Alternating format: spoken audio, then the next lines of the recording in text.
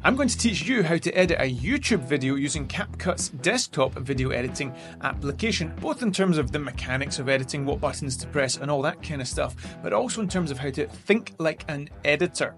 We'll look at the various scenarios you might find yourself in editing a YouTube video, be it a talking head shot like this, or some B-roll shots, or some product shots. And we'll show you how to use CapCut's various AI tools to make your end result not only better, but also far quicker to achieve. Trust me, when you've spent as much time as myself and Alina in front of the computer editing videos, anything that makes the job faster is a good thing. The majority of CapCut's functionality is free, although throughout this video you will see some effects that have a little pro symbol next to them. You can get access to some of the more advanced functionality for a monthly fee. There's more information in the description below. Now, this is going to be intense. You may have to rewind sections, watch them twice, but by the end of this, trust me, you are going to be able to edit any YouTube video.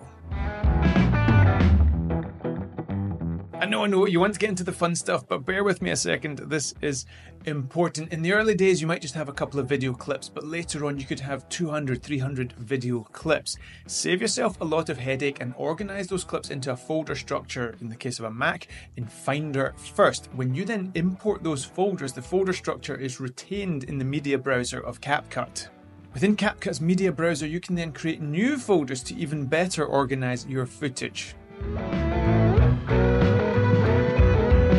Here we have a montage of some of our better drone clips, but it's a single file with the clips running one after the other. It's from a different project.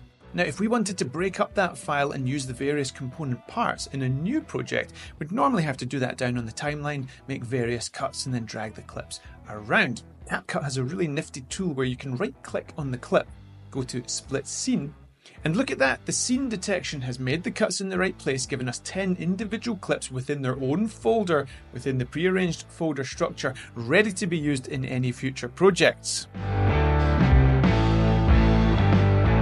know you're wanting to drag all your clips down into the timeline and start shuffling them around and start editing, but trust me, this is editing. This is how professionals do it. Now, within CapCut, we have a smart search feature. If you click on that little search dialog box, not only do we get facial recognition of the people within all those clips, but you can type in things to identify within your footage. 3 clips with mountains, and it's not just showing you the whole clip, it's showing you the piece of the clip that features the mountain. Same if we type in car, there's Alina pulling some funny faces, and river, there you go. As you can see, within a bigger piece of work, it's found the segment that features a river. We're ready to edit our YouTube video. So within the Studio Talking Head folder, we have a 1-hour clip of me talking to the camera. Now that's 50 minutes of gibberish and 10 minutes of good stuff. How do we get rid of the bad stuff? Well, we drag the clip down onto the timeline, we play through it, we make the cuts where required and delete all the bad stuff. That's the way to do it. Very time consuming. If only there was a better way of doing it. Wait till you see this. With the clip selected, hit the Remove Filler Words button. Give the software time to analyze the clip and look at that, an itemization of all the pauses, repeats and filler words within that 1-hour clip. I've never seen anything like it. If we look at all the pauses, for example, we can straight away select all of them and delete them. If you do want to inspect something, you can click on it and it will take you to the right point in the timeline. Can you imagine how much time this saves when you're editing these long talking head videos like we do here?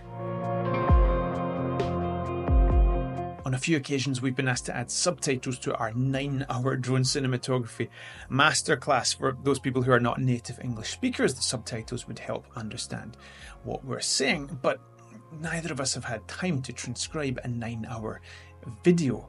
With auto captions, however, everything is done for you. With the clip selected, go up to the text browser, you will see auto captions and hit create. Give CapCut time to work its magic and look at that, a full set of captions above your video. CapCut being CapCut, you have endless ways of customizing the look of your subtitles. It might be appropriate for you to have them come up on screen in a single line, or you might want to animate the text. Either way, it's very, very simple to do. A nice function in the export settings is the ability to export your captions independently as an SRT or text file for independent upload to something like YouTube. talking head side of things sorted, it's nice to drop some B-roll in to give your viewers some variety in the footage that they're watching. With the media browser set to list view, we can look at the longer clips and pull in the in and out points and do our editing there and then. A little scissors icon shows us that the clip has been edited, and as and when we drop that clip onto our timeline, we get a little added icon. All of these little steps to keep our timeline clear helps us manage our workflow when we have hundreds of clips and keeps us focused on the creative process instead of the mechanics of shuffling around loads of different random clips. You can stack multiple layers of clips on the timeline here using the talking head as a foundation, and then you can just drag around as you wish to get the outcome that you desire.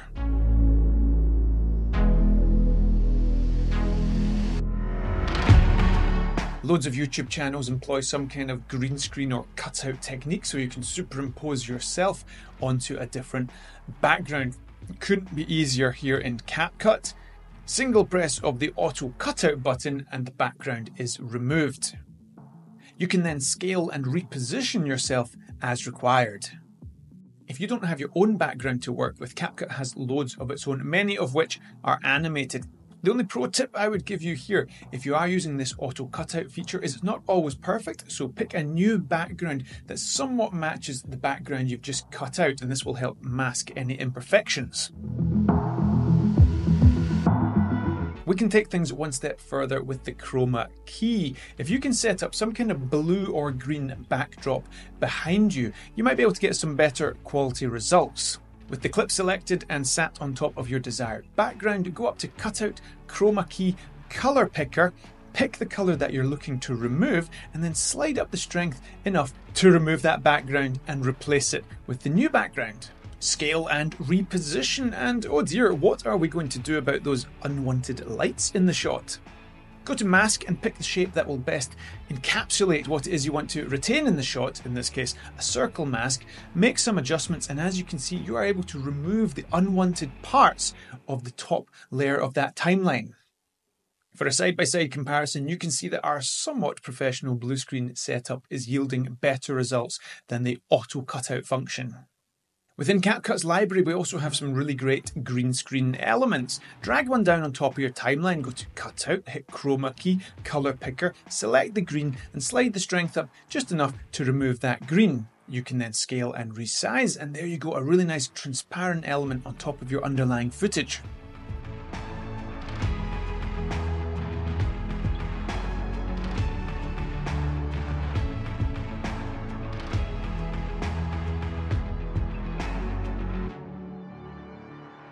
The human enhancements are for me some of the standout features here in CapCut. Go up to Enhance, select Face, and you'll see the little markers tracking the head of the subject.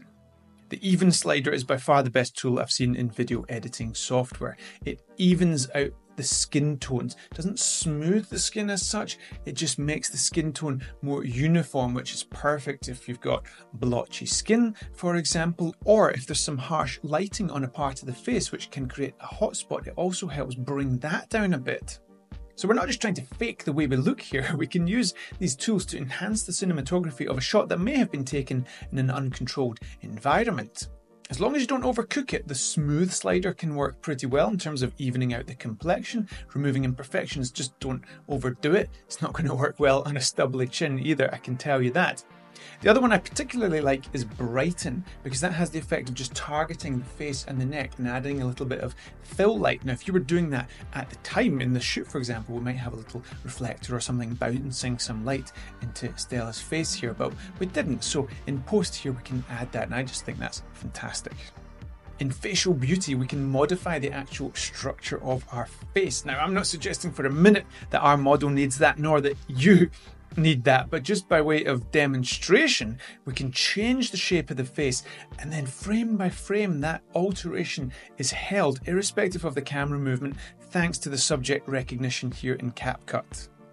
Used on the right kind of clip, the digital makeup is quite remarkable. Here with Alina, we can give her some big eyelashes. You can adjust the strength of that if it's coming in a bit heavy, and since we can, let's give her some more dramatic eyeshadow.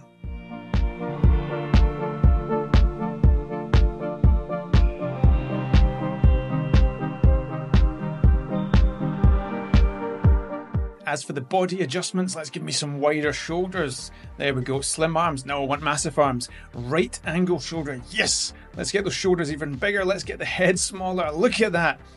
Breast enhancement. Oh, look at that. Look at that. I've been to the gym. Absolutely massive. Look at it when we play it though. It plays through perfectly. It's absolutely seamless. Oh. This is good stuff. Right, I'll be back in a minute. I need to go work out. Here's a typical YouTube setup with a talking head of me on the primary timeline and some B-roll clips dropped down on top. The only problem is, not only are these clips not colour corrected or colour graded, but they don't match. They all look different. In this situation, what we've had to do for over 10 years is go through every single clip manually, colour correcting and colour grading them. Here inside CapCut we have a one-click auto-adjust colour correction tool and it works really well. Look at the before and after of me in this talking head. And now we can go through every single bit of B-roll to adjust the exposures to a normalised level. This clip in the trees is clearly underexposed, but the auto-adjust brings things up to a good level. This really is a game changer in terms of video editing efficiency. I wish we had this when we were editing enormously long wedding videos back in the day. It would have saved a lot of time. Now, power users can get into the HSL colour adjustments, curves adjustments and colour wheel adjustments if you wish, but I'd say 90% of you aren't going to even require that. Now you have this auto adjust function. Now we have a standardised baseline of colour corrected clips. We can apply all manner of colour grades to our footage. Up in the filters browser we have an enormous number of looks or presets that change the colours of the footage, and I have to say most of them are very, very good. You can apply the filters clip by clip. As you see here, we've applied Moody Fall to this very green shot and I think it looks absolutely great if we add a little bit of orange kind of sepia tones into those saturated green colours. I love that. Alternatively, you can apply the filter across a whole range of clips, which should give you a good result if you have that standardised baseline of colour corrected footage. This one really got me excited. Here we've imported a still screenshot from Google of the film Mad Max. We want to replicate those colours onto our own clip. So we select our own clip and you'll see there's a colour match option. Click that, go to source, search for the still frame of Mad Max and hit OK. Look at that, before, after. It's done a pretty good job of matching those colours. Now, just to give you a little flavour of the power of the manual adjustments here, I think the blacks are a little bit crushed in our version. So we can go into the basic adjustments, scroll down to fade, move that slider up, and that's just going to fade out those shadows a little bit, just wash them out a little bit, and I think that gives us a better match with the original source clip. CapCut has an absolutely outrageous number of effects, ranging from the more traditional, discrete ones, shall we say, for a more traditional channel like this, all the way up to social media crazy madness for young, cool, TikToking, YouTubing youngsters. I don't know, whatever you call these kids nowadays. Anyway, there's so many in here. What I would recommend is you spend a morning just kind of scrolling through them, previewing them, playing with them, and then you can hit a little star icon on the effects that you like, and you'll have a selection of favourites at the top, which is exactly what we've done here. We've got about 15 or so that we think will be of use to us. To give you an example of one that I think is truly high quality and classy, for want of a better word, here's a gimbal shot of Alina. We're rotating round her, but the shot's a little bit flat. The light was flat. So we have the sun effect. Let's drag that down onto the clip and you can see that it gives us those sun flares poking from behind her head, and actually as we move round her, the sun kind of flashes almost as if her head is obstructing the flow of light from the sun and creating those flares. In the cartoon section I found some great fun effects that I think are good for product showcases. So look at this remote control here. Wow, it's all in, it's colourful, I think it looks good. Then up comes the warning sign, maybe there's an overheating issue, and I just threw in this neon effect one because I just loved the way it looked.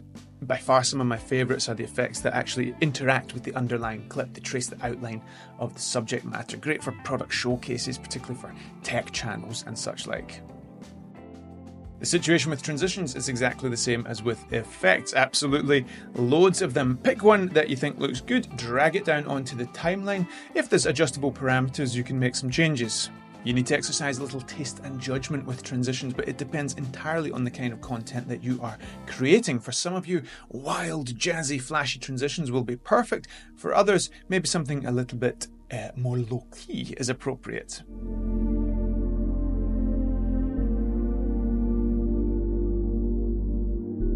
no matter how good your video quality is, if the audio is not good, no one's going to want to watch your video. So in that respect, audio quality is more important than video quality. At the time of capture, try and get your audio source close to a microphone, but sometimes that's not always possible, or there's background noise. So the noise reduction function is a very nice way of trying to bring down often those lower rumbling tones of wind noise or road noise or something that's in the background. I'm standing in the bathroom with the shower running in the background. Let's see if the noise reduction can help sort out this background rumble. I'm standing in the bathroom with the shower running in the background. Let's see if the noise reduction can help sort out this background rumble. Now let's see if the vocal enhance tools can sort out this questionable audio. Now let's see if the vocal enhance tools can sort out this questionable audio. I think you've got the lay of the land by now, so you guessed it, with titles, absolutely millions of them. Go through them, select one that you like, drag it down on top of your footage, make the required changes, and hey presto, great looking title. Same goes for the so-called stickers, absolutely millions of emojis and pointers and all kinds of great fun stuff. Now I particularly like the pointers to try and accent certain parts of the image if I'm talking about something in a video. One easy but high production value thing that you can do with your titles and stickers is motion track them to a moving part of your video. I want this arrow to point at the drone, but the drone's moving around, so it doesn't really look very good. Go to Tracking, Motion Tracking, adjust the selection box to fit the subject you want to track. Hit Start, give the software some time to work its magic, and bingo, the arrow is attached to the drone. It's in slightly the wrong place, so we'll make a position adjustment to exactly where we want it to be, and fantastic, a motion tracked sticker in your footage. In the audio browser we have some music and sound effects. There's a decent little library of royalty-free music already included with CapCut. Very simple, scroll through, find something you like, drag it down onto your timeline. Same goes with sound effects, although the search box can be quite useful with the sound effects. So here we've typed wind into the search box and it's come up with some wind noises that might be appropriate while I'm standing here in the middle of the Scottish wilderness. You've created your YouTube masterpiece, so we need to export and we also need to create a thumbnail. Let's start with the thumbnail. There's a great little function here. You can click on the icon down there, the so-called cover, and up it comes with a whole bunch of options. I've already selected a cover here, but we can reselect a cover, and as you can see, you can either import one from your hard drive, a photograph, for example, that you've deliberately taken for your thumbnail, or you can select a frame from your video. Let's take this nice headshot of Alina, and here we have a whole bunch of preset thumbnails that you can select from, change to your requirements, and within a matter of seconds or minutes, you've got a really nice thumbnail for your YouTube video. Now when you go up to File, Export, you'll be able to export the video according to the export settings you have chosen, and you will also get that thumbnail that you have created. So there you go, folks. Now you have all the tools at your disposal to edit some great YouTube videos. We've not been able to talk about absolutely everything here. There's some serious power tools like adjustment layers, compound clips, advanced speed ramping, there's video upscaling in there, there's auto reframing, there's so much stuff that's going to keep you going. I think CapCut, it perfectly balances the requirement to be user-friendly for beginner video editors, but also has the depth for more experienced people that really want some more advanced functionality. It's an impressive piece of software and perfect for editing YouTube videos. If you have any questions, do drop a comment below. We'll do our best to try and answer them, and hopefully we'll see you in the next video.